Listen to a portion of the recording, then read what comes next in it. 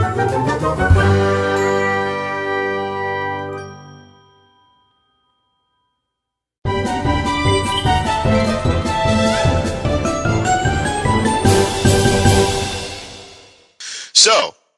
Jer, introduce our guest properly. I can't do it. I'm crazy. Well, I think the best way to introduce him would be have Dave introduce himself and some of the work which he has done to our listeners. So why don't you introduce yourself, Dave, and we'll go from there. Sure. I'm Dave Wolverton. I also write under the name of David Farland in fantasy. I did a number of Star Wars projects. I did Courtship of Princess Leia. I did some young adult things and some middle grade books, and actually did about 17 different projects with Lucasfilm altogether. So it's had a lot of fun. I was a big Star Wars geek when I was young, wanted to grow up to be a Jedi, all that good stuff. And, when the first movie came out, I think I was 18 at the time, and I went and saw it and just loved it. And back then we didn't have things like, DVDs or videotape players or anything. So I went and saw the movie about 30 times, a little over 30 times in about 6 months, so that I could memorize it. The first 6 times I just loved it. And after that I started studying it, trying to figure out why I loved it. And I think that probably had a lot to do with me becoming a writer eventually, And so it was a lot of fun when Bantam Books, called up and said, "Hey, would you like to do a Star Wars novel?" And I said, "Absolutely," and just had a blast with it. Wow, that's really actually kind of cool. You know what? If I may, first question: if you've seen it 30 times, and after the first 6, just because this is awesome, while watching it, over the course of the many times that you did, what conclusions did you draw as to why you loved it so much? I think that there were a number of powerful things in there. There was a sense of beauty and grandeur to the movies. The opening scene, that one scene where Luke Skywalker is staring off at the double suns going down, there on Tatooine and stuff like that. And I just remember looking at that and thinking, that's really cool. That's so beautiful. And it doesn't really accomplish anything from the point of view of story. And there were just a lot of moments like that just one after another that blew your mind. It wasn't until years later that I went to Lucasfilm and, learned about, that was also the introduction of Dolby Stereo. We had that moment where you have the big spaceships flying overhead and the seats are just rumbling and everything. Nothing like that had ever happened before in a movie. And so there were groundbreaking things in there that, even trying to study it from the point of view of story, I just, I didn't even get that. I was like, oh, of course, that was part of the experience. And that was really what it was. It was a movie that you had to experience back then, because it really was groundbreaking in so many different ways. And, the audience know it. They were just paid off on this journey. Okay, so, you grew up a fan, and then when Bantam called you to write a book, what was your first idea? Like, how much of Courtship of Princess Leia is yours, and how much of it was theirs? And what was the process of coming up with a story for that book and then getting it approved and so on? Because I know Lucasfilm tends to vet their writers pretty well. Yeah, they're pretty... Well, I was already an award-winning writer at the time, and so my editor called me and said, "Would you be interested in doing a she said, "What do you think about Star Wars?" And I started talking to her about the archetypal storyline and why I liked it, and she says, "No, what I mean is, would you be willing to write a Star Wars novel?" And that was kind of my introduction to it. And I said, yeah, I'd like to. Let me finish up the one I'm working on. And then she called up a couple of weeks later and said, "Okay, do you want to do a Star Wars novel?" And I said, yeah. So it was pretty easy. From there, what they did was she said, "Okay, write up a proposal and get it to me in 3 days." And so I'd been thinking about it in the back of my mind. And, my wife and I think at that time had just watched Seven Brides for Seven Brothers, which is about some gentlemen who kidnap women and take them up to their mountain cabin, and they all fall in love. And I thought, it'd be kind of fun to do something a little bit like that. I just didn't think that Leia and Han could get married that easily. So I wanted to come up with a reason why Han would kidnap Leia and take her somewhere. And I don't know how it all came together that, the idea was that he wins a planet in the card game. But I came up with the idea that Han Solo would do that. And then I went and talked to my writing group, got a bunch of friends who were Star Wars fans, and we just kind of sat down and came up with the storyline in probably about a day and a half. And I wrote the outline, sent it off to Lucasfilm, or sent it off to my editor, who then sends it to Lucasfilm. And at that time, George Lucas was actually going through, and he read the outline and made a couple of notes and basically said, "This sounds really cool." And we were able to go ahead and move through the process. Once Lucasfilm approves it, then you write the story. And I did. I made a couple of little minor changes, which I think to the outline, which I think improved the book. Then we sent it back to Lucasfilm again and had their team go through the story sort of line by line. They had a couple of queries for George Lucas, and he went through and answered all the queries. And he ended up really being very nice about the whole thing. I don't think I had any major changes. The little kinds of things that I had were just like minor one-line edits, take out this line or that line or something like that. So it was really, really easy to work with Lucasfilm. That was really the big bonus. I've worked on a couple of other movies and other projects, with gaming companies and things like that. And Lucasfilm was just so easy to work with and gave you a lot of freedom at that time. And so that was really good. So just to backtrack just a little bit, if Courtship of Princess Leia were a movie, Han Solo would have to be going down the streets of Coruscant singing "Bless My Beautiful Hide." That's right, he would. That is awesome. That is awesome. I may have seen that movie a few dozen times. Oh my God. You see what I have to deal with? I say this every episode, but it is true. This is what I have to put up with. That's right. It's classy. It's a good musical. You should watch it too. I know that. I'm just anyway, besides the point, moving along. But okay, on the topic, of Star Wars projects, they said about 17 projects, if I'm correct. Yeah. Out of those, well, that's what I was going to say. Out of all those projects, with, the Courtship for Princess Leia, kind of aside, because that's the first one. Yeah. But other than that, which one would you say that you felt that you had the most connection to? Like, that you felt was really one of your, shall we say, favorite things to have done? Yeah. Well, what I did was I did some short stories, and those were fun. But I got to tell you about an experience. I did The Rising Force, which was a young adult novel, and then I was asked to write some little gaming books for Scholastic, where it was called the Star Wars Adventures Fan Club, I think it was. And this is little middle grade books, and what you did was you wrote a story, and then at certain points the kids get to roll dice and find out what happens next, and so things can change.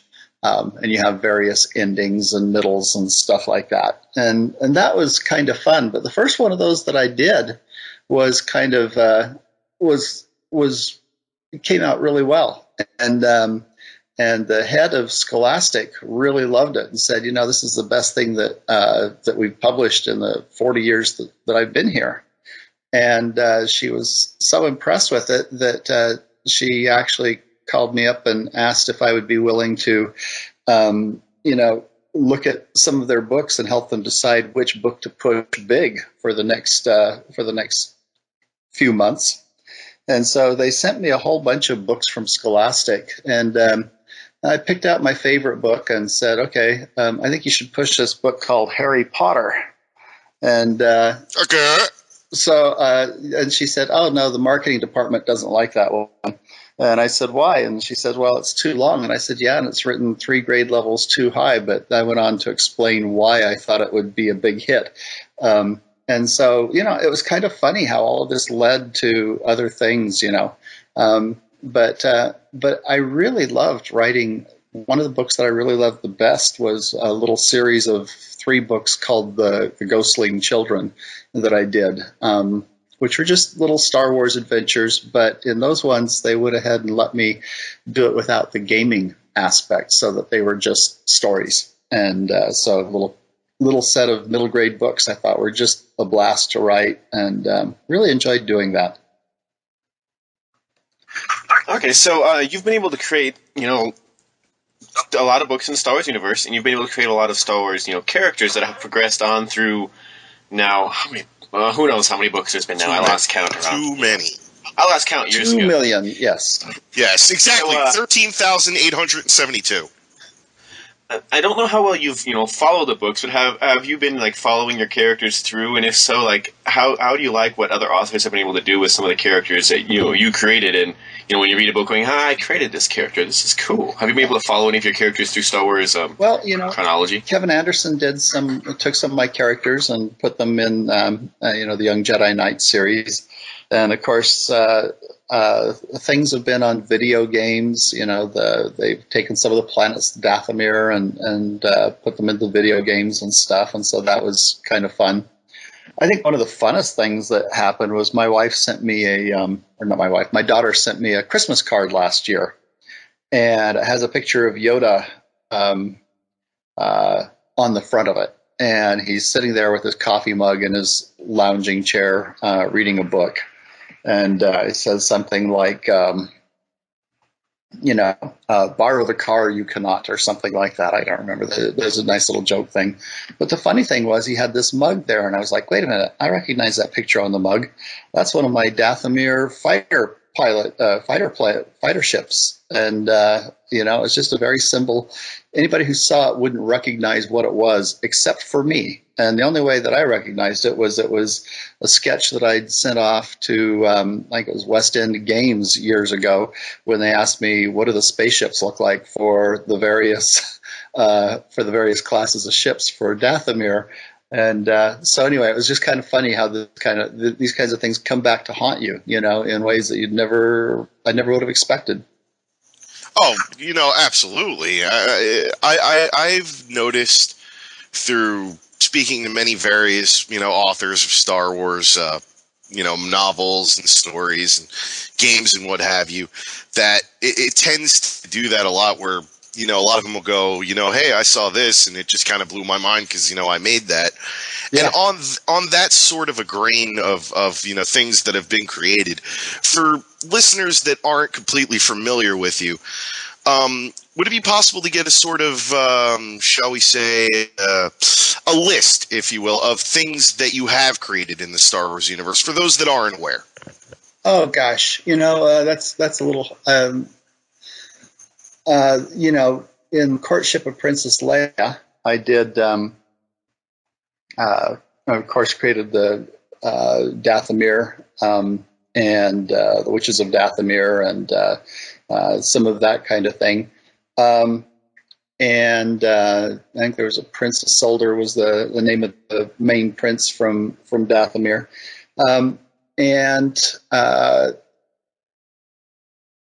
Gosh, I've got to sit back and try to think of all the stuff I've created. There's some parts in episode 1 where I had turned in one of my little middle grade books. I'd had this thing where my characters were going across a large lake flying across a large lake on a skimmer, and they have these giant fish that are leaping up and trying to eat them. And it was kind of funny because I was going, oh, wow, that really looks a lot like some of the things that happened in episode 1. You just see little you see little things all over the place that you go, oh yeah, that was just sort of a little throwaway idea. So it's kind of hard for me to know how much has been used elsewhere and how much is, how much of it is still out there waiting to be used, but there's various character classes and, inventions and stuff like that we each put into our stories. I don't know, gosh, there's just so much. It's hard to get a handle on it all, I guess. Okay, so I guess one thing that comes to mind is in Clone Wars, in Star Wars cartoon on Cartoon Network, in season 3 they brought in the Witches of Dathomir, and they brought in Dathomir. Did you get to see the episodes with the Witches of Dathomir and the Night Sisters and so on? And if so, what did you think? I didn't get to see them. I was a big fan and loved the movies, but I haven't read a lot of the books. I guess part of raising 5 kids and working for a living is that I have to forego a lot of those kinds of pleasures. So I wish that I had. I did get to see some of the video games where they had been brought in, those,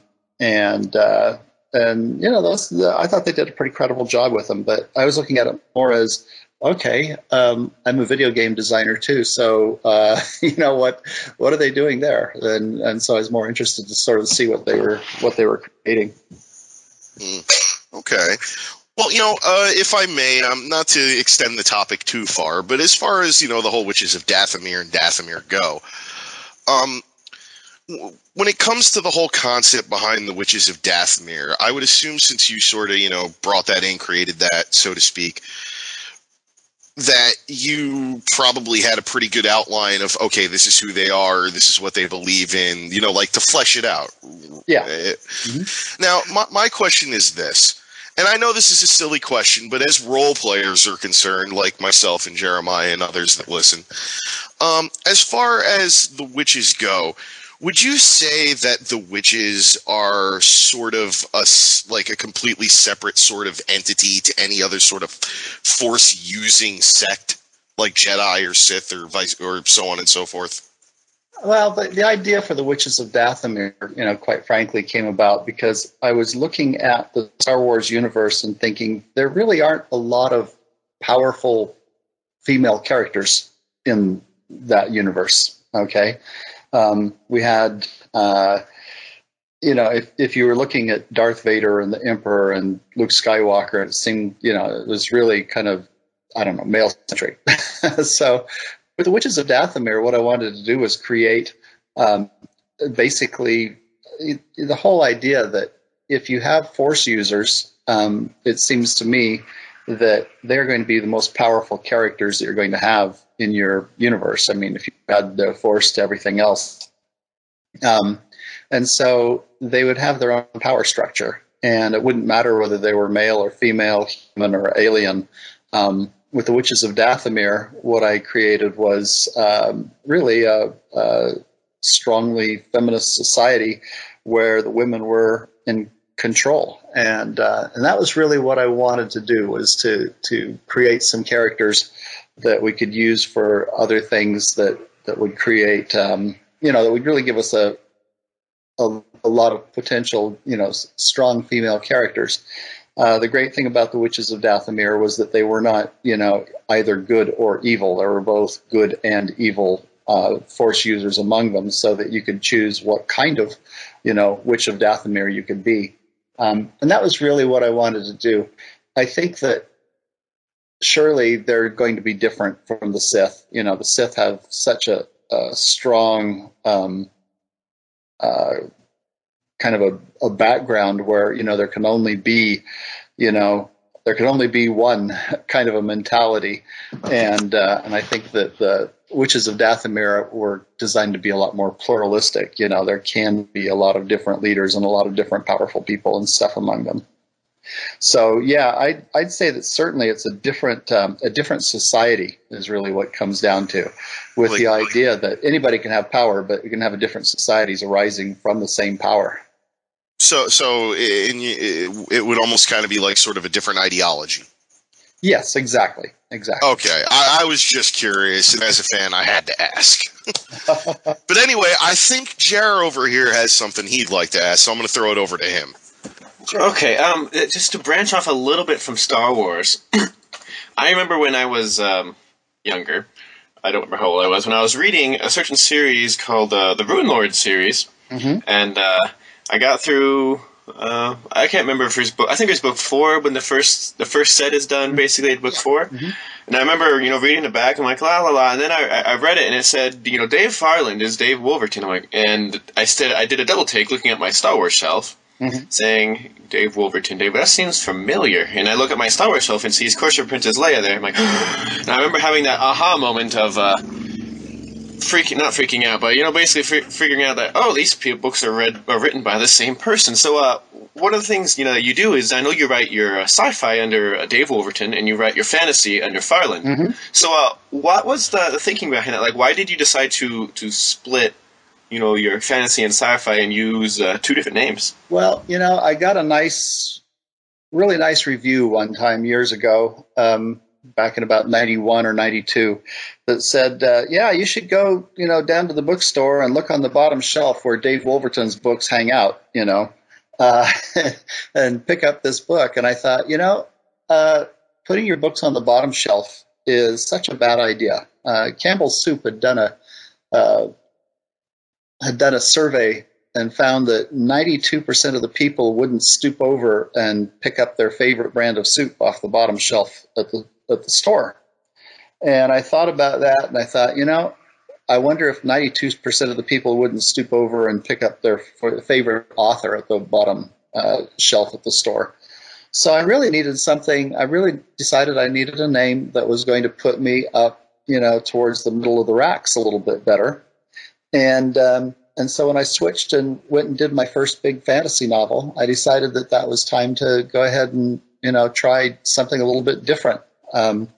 Just because I really wanted to have a better shelf space, and so it made a lot of sense. I was with my science fiction books. I did really well. I was a best-selling science fiction author, New York Times bestseller, set the Guinness record for the world's largest book signing, single author, single book signing. With a science fiction novel under Dave Wolverton, and so I was doing fine. But I really just felt like it would be a good change overall, and I guess I'm kind of glad that I did, because I love fantasy. But a lot of people, when you switch from writing science fiction to fantasy, a lot of people feel like, okay, you're not really serious about your fantasy, you're slumming it or something like that. And the truth was, I'd started out really being a fan of both. I love science fiction, I love fantasy. I don't particularly love one more than the other. My 2 favorite novels of all time were Lord of the Rings and Dune. And so, and I liked them pretty much equally well. Dune. Yes. Sorry. I apologize. I'm like, oh my God, somebody mentioned Dune. Yes. So, I really loved doing both. And when I wrote my first novel, I wrote a science fiction novel, which won the Philip K. Dick Award, Memorial Special Award for, quote, best novel in the English language, which I just think is a hoot. But anyway, so I won this award. My editor said, okay, so what are you going to do next? And I said, I want to do a big fantasy, sort of a Lord of the Rings kind of thing. And she said, well, Dave, you're a best-selling science fiction author. The average author takes 20 years to get where you got with your first novel. Your sales are that good, and we really don't want a big fantasy from you. We want more science fiction from you. So, I had to sort of kind of scale back and say, okay, I'm not going to do any fantasy. But you do something like Lord of the Rings, and it's kind of a science fantasy mix. There are certain fantastic elements to it, and then there's the science fiction elements to it, and so it's a fun thing to work with. Okay, and we know one of your you've done with fantasy, your biggest series, of course, is Runelords, and you've done lots of science fiction. But one of the things that not everyone knows is you had a decent-sized role in designing stuff for StarCraft Brood War.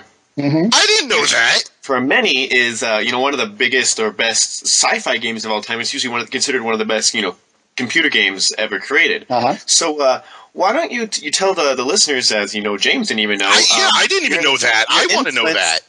your influence on, I know, the designs and stories and so on for StarCraft Brood War, and how that came to be, Sure. and so on, and working with Blizzard. Well, what happened was, I had written Runelords and hadn't gotten it published yet. And so I was thinking that there were some strong video game possibilities to come out of the Runelord.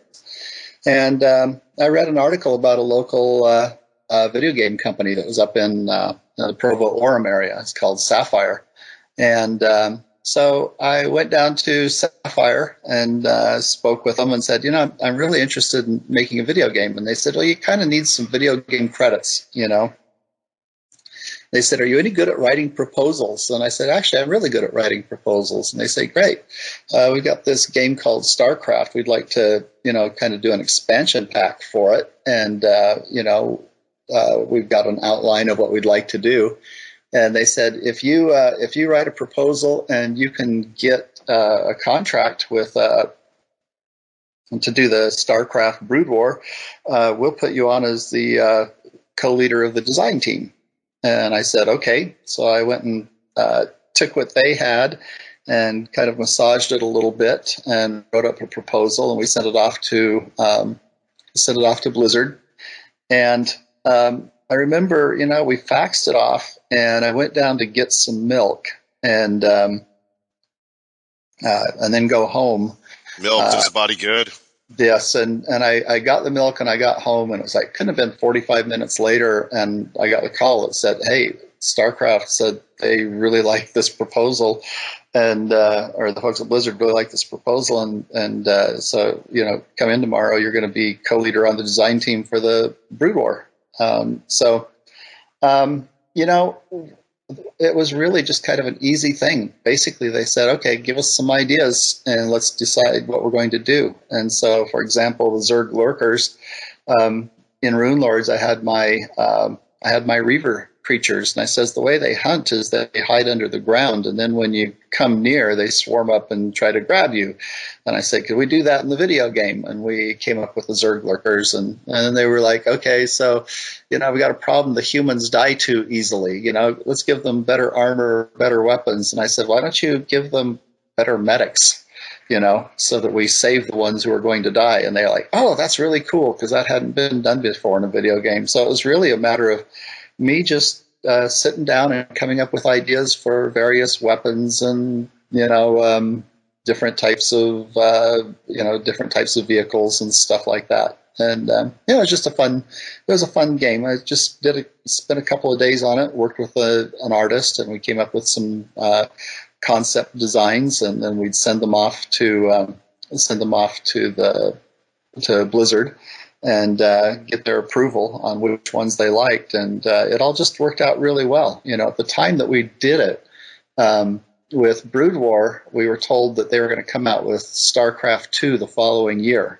So this expansion pack was just going to be a little thing. But we did such a good job with the expansion pack that it started winning awards and became an international bestseller, and they didn't make StarCraft 2 for another 15 years, which really surprised me. It just kept on going. And even today, I was watching, just a few months ago, I was watching the World Championship video game tournament going on in Korea, and in the final round, they were playing StarCraft Brood War.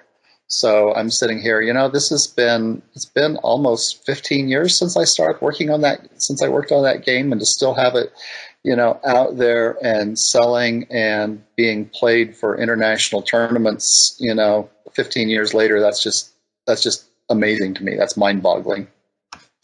Before James starts with he has a comment shortly. I have one thing to ask though. In Brood War, there is at the very end, there's like a bonus level, which they call it a bonus level, but I know everyone who's ever played it gets that level. So I'm not sure. I know what you're talking about. I'm not sure how it's a hidden level, but there's a level that involves I want to say Lieutenant Duran, who goes off, who escapes and so on, and starts working on like these hybrids between Protoss and Zerg and so on, which really hints at what's to come in StarCraft 2. And so I was just wondering, is that something that you came up with, or something that Blizzard came up with? Because out of everything in that entire game, that is the one level that really says there's going to be more, and this is what's going to happen. Yeah, that's the one. That's the one. If I may say so, that's the part that made me go, like, because I'll tell you, I just played through Brood War like maybe a month ago. Like, I play it like religiously. I love the original StarCraft, the expansion. It's awesome. And even I'm like, they did this back then. They had to have set it up. This had to be a setup. So I'm curious to then answer myself. That wasn't something that was in our original plan, and I don't know for sure if that came from. I suspect that came from StarCraft or from Blizzard, because I don't remember my. It certainly wasn't the original plan that we put together, and one of the things that you have to realize is that Sapphire was sort of a subcontractor. Okay.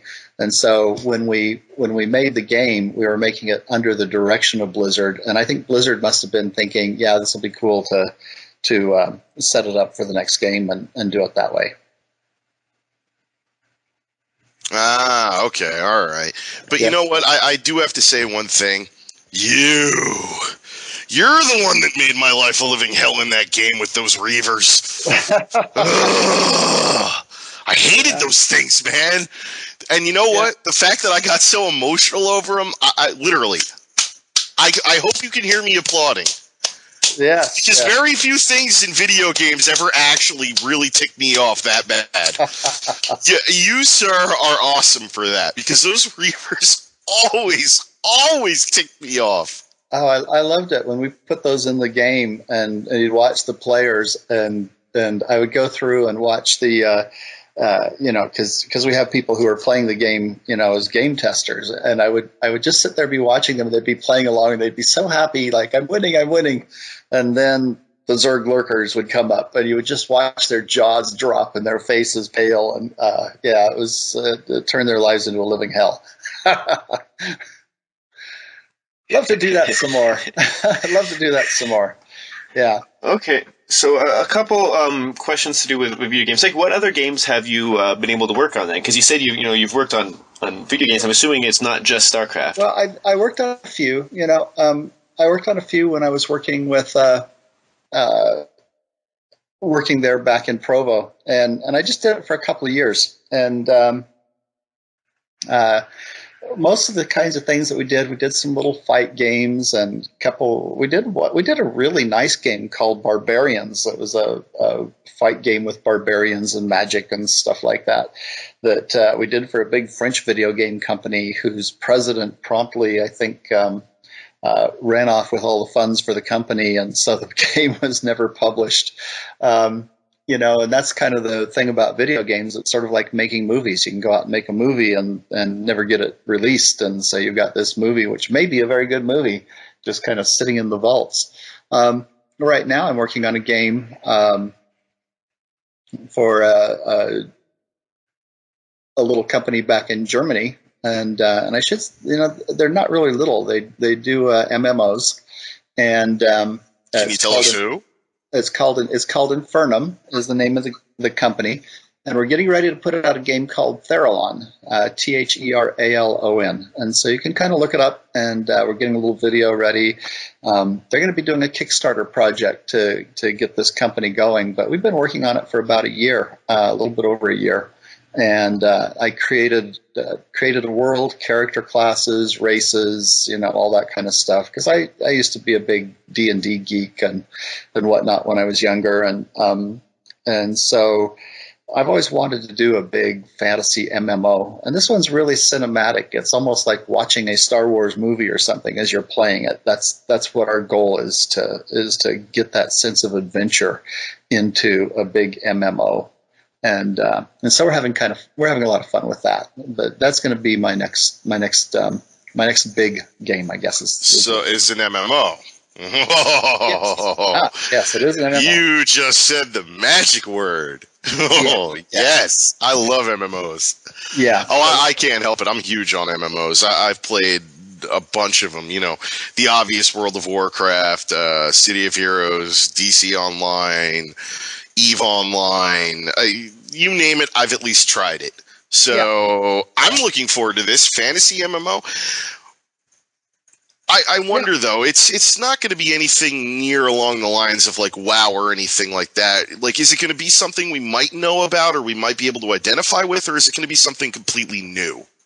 You know, first of all, on whether or not it's going to be anything like WoW, you know, these guys are saying, "Oh yes, we're not trying to beat WoW. We're just going to do our own thing." But I think they all want to beat WoW. I think it can be really cool. We're putting a lot of work into it, and I think that, you know, I think it could go big. You know, I just really do. I think it makes a lot more sense. We've created a really cool history. We've created some really great ideas for several different series of novels, movies, TV series that could extend throughout the history of this universe that we've created, and I just have a sense that this could go big. You know, when you write a novel, or when you create a video game, or you know, work on a movie or something, you just really never quite know what's going to happen with it. You know, you get the sense. I mean, with StarCraft, you know, it was sort of like, okay, it was the first video game I worked on. It was, you know, going to be a little thing that was going to be out for a year and then was going to be forgotten. You know, that's what I thought was going to happen. I didn't expect it to go as big as it did. Never underestimate South Koreans, my friend. Yes, but then, you know, I start looking at this video game, and I'm like, you know what? I fully anticipate that it could be as big as World of Warcraft or bigger, you know, because I think that artistically and the storyline and we, you know, it just makes a lot more sense than World of Warcraft, you know, which is a fun game. You know, don't get me wrong, but it's been out for a long time. It's getting a bit dated, and I just think it's okay. This is Bombad Radio. You can be as forthcoming as you want, because as a gamer and as a writer of a gamer on your end, you a bit. Come on now. Yeah, okay. It's outdated. I don't want to offend World of Warcraft players. Oh no, it's a great game. It's a great game, but I think it's run its course.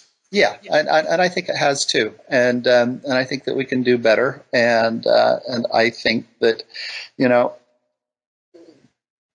the gods be willing, and the my game designing friends and everything, you know, if everything works together, then yeah, this could be huge, you know, and I think it could be a big series for television or for movies, you know. The way that we've got it set up, it's really quite cool. Saying that and being under NDA at the same time is kind of difficult, but you know what I mean. I got a nice storyline, and I think the art director we've got is great, and the team that we've put together of gamers, they've produced some, I don't even know how many games they've done between them all, you know, but we've got a whole bunch of really talented people working on this, and I just expect it to do well. Oh, absolutely. But and you were saying, of course, that there's going to be a Kickstarter for this, yes? Yeah. In fact, I'm going to Germany on October 4th, and I'm going to be up there for a few days to just kind of help them get the Kickstarter project going. So we're going to be putting out some little tapes and stuff like that. But I know they've got some little announcements online right now with little demos and stuff like that. So you can look up Theralon on YouTube and find out about the Theralon video game there and see a little bit of the demo reels that they're putting together. Oh no, absolutely, because we love, you know, we love Kickstarter. We endorse the heck out of it. So yeah, if you got a Kickstarter coming out for this, believe me, we'll promote the heck out of it till the cows come home. Yeah. You know, absolutely. So you just give us information. I guarantee you we'll spread it as far as we can get it. Right, Jer? Right.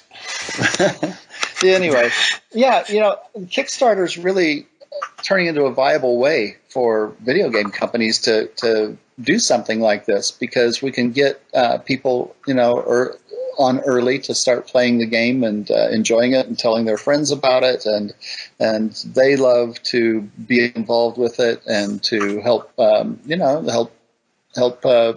pay the bills to get the thing made. I mean, that's really, Kickstarter is just a wonderful way for people involved in the industry to start a project like this. So, and they're not going to need a whole lot of money to get this going, because we did come in with initial funding and get an awful lot of work done over the last year, and really kind of set this up big. Okay, so that's I actually saw the website. It's www.farland.com, and it talks about this MMORPG. But for the last section, we're going to move on to a little bit different topic, because one of the things that you're also well known for is for helping and inspiring new writers. Mm-hmm. And you also have a history of at least being a teacher for quite a few big writers nowadays. Yeah. Because you were a professor at BYU. I believe you taught sci-fi, but that might have just been my professor Laura Card just telling me things.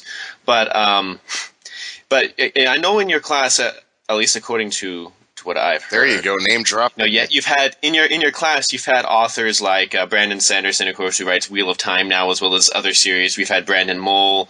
I believe Stephanie Meyer was in your class. Dan Wells, authors like that. So what's it like, seeing these students that were in your class, going off on their own, just writing their own worlds, writing their own series, and becoming really famous? Dude, I love this show. I didn't even know that. You taught Stephanie Meyer? Amazing! Yeah. Well, Stephanie came to my class in 2002 at BYU, I think it was, which would have been spring term. And, she was really a very nice young lady, very intelligent, very passionate about her writing, very excited. She'd never taken a writing class, and I don't think she ever took another writing class besides mine. And that's really kind of what sets writers apart. When Brandon Sanderson came into my class with Dan Wells, and my wife, I got home and she says, "So did you discover any great new writers today?" And I says, "Yeah, a couple." And she says, "How do you know? You haven't even seen anything they've written." And I says, "Because they ask the right questions." And so a lot of it has to do with the passion and the intelligence and the native gifts that the authors, come to me with. And of course, I also work with the Writers of the Future program. I'm the coordinating judge for the contest now. I did it for about 9 years and then just took up the reins again a couple of months ago. And so that puts me in touch with a lot of writers who potentially are going to rise up as stars. So, I've got people like Eric Flint, and who's, really big in his, his alternate history works, and, people like, I don't know,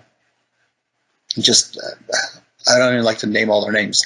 But put it this way, I've taught a lot of people who've gone on to win major awards and become international bestsellers, I'll put it that way.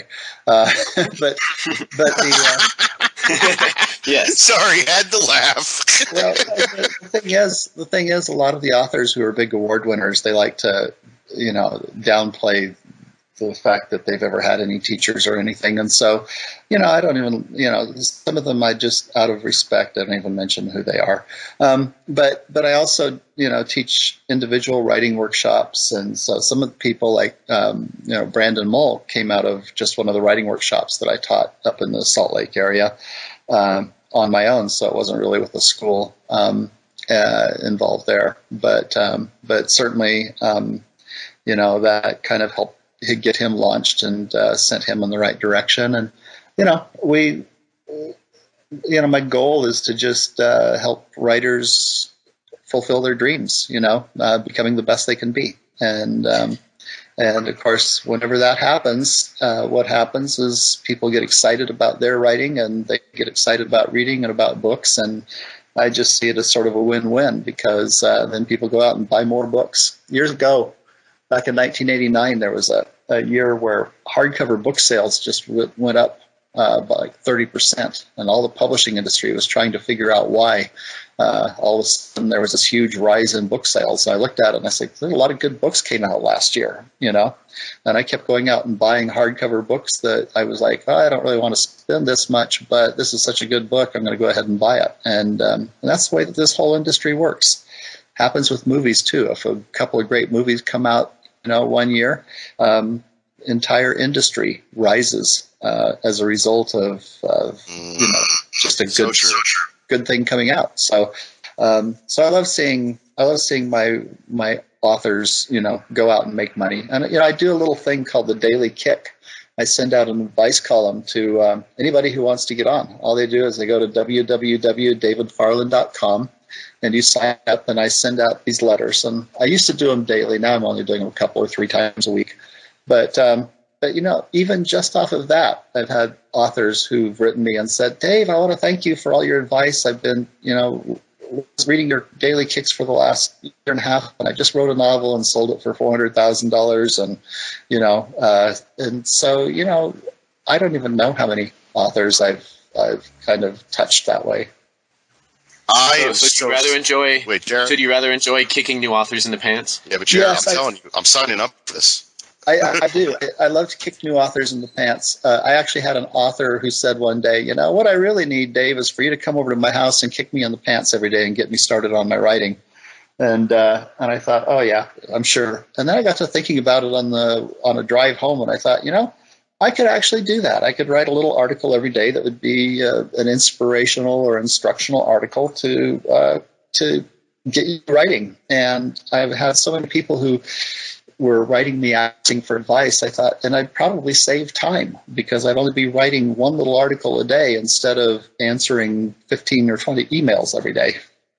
So it was actually kind of a little thing to just save myself a little bit of time and you know, a little service. And I guess I've been doing it for about 5 years now. Yeah. Well, if I may, since we've graced with your presence, but since you are here, you know, as you know, we come from a role-playing community. That's, you know, kind of what we do is writing. So I would like to ask one question, you know, on behalf of the, shall we say, old school Star Wars role-playing writers. But for those of us that have been writing characters for so long, and we've done so much as far as, you know, writing, you know, the character, the background, where they come from, what they've done. Mm-hmm. For those of us that find that we're in a bit of a rut, or maybe we feel that, you know, what more can I do? Do you have any sort of advice on how to reinvigorate a character in a way that makes that character seem fresh and new?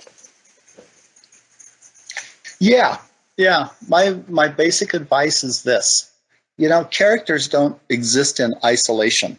And the biggest problem when you create a character who feels like he's kind of, you know, old and in a rut, is that what you need is another character, somebody that they bounce off of. So, for example, if I had a heroic character that I created for a game like this, I would look now at saying, okay, now I need to create a really great villain, okay, that is going to oppose this character. And maybe once I got that done, I'd say, okay, now I need a kind of maybe a guide character, a wizard, or someone to be a teacher to my protagonist. And maybe I need a love interest, and maybe I need some sidekicks, and maybe my villain needs his own, master at arms, and maybe he needs some henchmen and, minions and this kind of thing. And so really what I have to do is to say, okay, quit looking at this character too much in isolation. Let's start looking at him as part of a larger community that really creates a story. And once I do that, then I get a really vigorous story that, just kind of takes off by itself. So I guess a follow-up on that one is, how you talk about reinvigorating characters. So, like, one more on actual writing before we go into the final little part. So when you're writing and you reach, say, you're partway through a book and you reach, writer's block, or a block that you can't seem to get by. Like, what are some of the tactics or methods that you use to be able to punch through writer's block, or force your way through writing hell, so to speak, when you can't figure out what to do that would actually work, but at the same time, if you just stop, nothing will get done. Amen. I'd love to hear the answer to this one too, because I hit this block constantly. Okay, well, first of all, writer's block almost always comes when you don't know what's going to happen next in the story. You feel like you have a general sense of the direction, but nothing excites you. And so a lot of times it's a matter of sitting down and saying, okay, let me look at this from the villain's point of view. What's he going to do next? Okay. Or what does the sidekick come up with as an idea that maybe I haven't considered? And so the first thing I do is I look at it from the points of view of all the other characters. They're sort of like billiard balls bouncing off of each other at a certain point in the story. And I look at that, and then I look at what has to happen next. And sometimes, as an author, you just want to stretch so far and try to reach the next level that you set standards that are so high for yourself that maybe nobody can meet them, or you're just you're working at your limits. So I try to sit back and say, okay, what are my strengths? What do I do really well? And maybe I should dial back here a little bit and say, okay, I know how to tell this kind of story. I'm heading in this direction. Let's go ahead and try that. But the major thing, I think, is that this is for me. Okay, I get in the middle of the book and I look at my story and I go, okay, what happens next? And I always have to look at ways to either deepen or broaden the conflict. And by that I mean broaden the conflict is bring more people in, make the conflict bigger. And deepening it means that you make it more personal to your characters. And so if I can figure out that next step for the next, 2 or 3 steps, then the middle of my story gets going. Because, quite frankly, my beginnings and endings, they tend to take care of themselves pretty well. But those middle parts is where most of us end up, I think, finding difficulty in the middle of our stories. Anyway, so really it's a matter of sitting back and just reevaluating and enjoying it. That's one of the big things with writing, is that you have to just enjoy it as a process. If you don't enjoy it, it just becomes work. And so you look for the ways to make it fun too. So as a role player, I do have to first off thank you for your advice, because I've been writing this one character as far as roleplay goes for, I don't know. How long has it been now, Jer? 15 years? 13 to be Phantom Menace. 13, 14, about 14 years, because it was before Phantom Menace came out. I remember that. But yeah, I've been writing this one character, Cat, hence where my little nickname for the show comes from. I've been writing him for a really long time, and he's actually identified as a Sith. Mm-hmm. And he's kind of a psychotic, drug-addled, crazy, pardon my French, but bastard. That's what he does. And I'm wondering, when somebody writes someone that long, when you get to that point where you feel that, I've done so much, I've done all this with this character, do you feel that maybe there are times where characters should be retired? Oh, gosh. I used to do quite a bit of role-playing game, and I know what you mean, because you invest so much in that character, and after that long, they sort of take over and come alive. And yet, I find even today when I'm writing novels, the skills that you learned in role-playing are just invaluable. I don't know whether I would retire them. I would simply say, okay, let's make more characters. But I don't think you can really ever retire somebody truly that you've invested so much time and energy and mental and emotional energy into.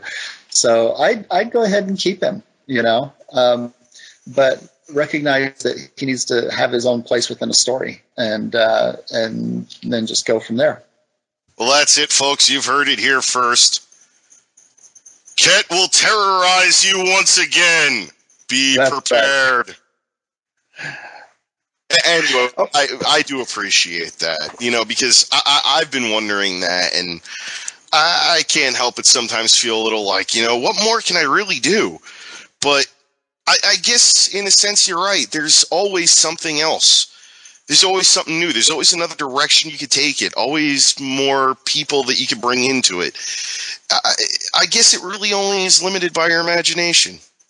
Absolutely. Absolutely. I think that the biggest failure in novels, in novelists, potential novelists, is the failure of imagination. And, sometimes they fail to create characters. Sometimes they fail to create their world properly. Sometimes they fail to think of cool new conflicts that, that present themselves or look for opportunities. And, so it's really a matter of, just keep working your imagination, keep mining it, and you'll do okay. Okay, so to begin wrapping this up, because I have class soon, and we've had you for an hour, so we said an hour. So we're gonna begin wrapping this up. So I know recently, you're working on Nightingales. You're working on the Nightingale series. Mm-hmm. You just released a Tale of is it Tale of Tales? Is the last Runelords one? Yeah, I'm getting ready to release that. I'm actually still finishing that book off, and so that's going to come out probably next year. I'm not quite done with it yet, but will be soon. Nightingale is out. It's a new series set here in Utah about a young man who was abandoned at birth and raised in foster care, and he's kind of kicked from home to home because people think he's a bit too strange. And he comes here to southern Utah, where he goes to school, and he meets a teacher who recognizes that he's not even human. He's what she calls a nightingale. And that's about him discovering who he is, where he came from, and discovering what his powers are. He's a separate species from humans. And anyway, so it's a new tale. It just won won an International Book Award for Best Young Adult Novel of the Year, and it just won the Hollywood Festival for Best Book of the Year, which is kind of cool because I beat all small categories with that one. So it's a really fun tale, and it's more along the line. It's a young adult fantasy thriller. So I would say it's kind of, I don't know. I keep trying to figure out what it's like, and nothing really comes to mind. I had one reviewer who said it was like High School Musical falls in love with Twilight and has Harry Potter babies. And I thought, yeah. Sorry, I apologize. That explains it as well as anything I can come up with. You know what I was going to say? I was going to say, have you been stalking Jeremiah? Because I don't think that he's human. And if he's really not human, then he is the protagonist of your book. That's right. Yeah. Well, for me, when I was a kid, I used to look at other people, and I just felt so different. I used to say, those humans are so funny. And I said it to one of my classmates when I was like 13, and he's like, Dave, you're human. And I'm like, yeah, sort of, just a little bit. Okay, so one of the last things we like to do with all of our guests is we like to give them the soapbox. This, gives an opportunity to promote anything they want to promote, any current projects, any current charities someone want to promote, any causes. So we're going to give you the soapbox now. So Soapbox! Anything you'd like to promote, anything you'd like to talk up, even if it's yourself. Yes, absolutely. You have the floor, and you can... and keep in mind, the soapbox, you can promote something, you could make a fart noise. We don't care. It's totally this. Here's the stage. We put you in the middle of the stage. Here's a microphone. Talk. Okay. Well, you know what? I've got something that is just this week is coming out. It's called it's the enhanced novel for Nightingale, and an enhanced novel is different from a regular novel in that we've got a musical soundtrack done by James Guyman, who is the vice president of the American Composers Guild. He did this really great soundtrack for it, 45 minutes. Then there's a illustrations with each chapter in full color, multiple illustrations with animations, and there are interviews with me tucked in here and there, and little kind of special nuggets where I talk about the book. And it's available on the Apple iPad if you've got iPad users. And the cool thing about this is, are we talking iTunes, if I may interrupt? Yes. So available on iTunes. Okay. And you can get it. It's $9.99, which is, less than half the price of the hardcover, and yet gives you so much more. And the people who've been reading it, the reviews that I've been getting from people are saying, after reading this, because it involves you visually and with the music and, and the story, they say it's so much better than reading a normal novel. That it's like you have to experience this because it's halfway movie, halfway novel, and it's something that I've really thought about for a long time. I was hired by IBM back in 1989 to look at taking books and computerizing them, putting them with illustrations and sound and stuff like that, and I realized at the time that what I wanted to do was so far ahead of where we were. Technologically what we could do that, it was going to be 10 or 15 years. Well, here it's been more than 20 years and they're finally getting there. But, I have a vision for novels that really goes well beyond even what we're able to do right now. But having said that, I'm taking new technology and basically enhancing the story, putting it with pictures and music and involving you intellectually in ways that a book just can't do. So, for 500 years, we've all been reading books, ever since the invention of the printing press by Gutenberg, we've been doing it the same way.